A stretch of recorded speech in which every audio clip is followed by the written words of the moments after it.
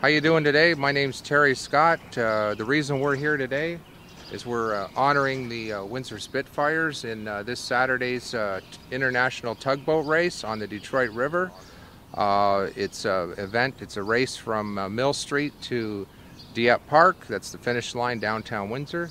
Every year we try to have an image that we present. Last year was the Red Wings. This year it's going to be our own Windsor Spitfires, because they had such a phenomenal year that definitely has made history. And we've done the tug up in her colors, and we hope to have some people wearing jerseys, and a few of the Windsor Spitfires. They're invited to come down and ride with us. It's an old boat. It's built in 1946.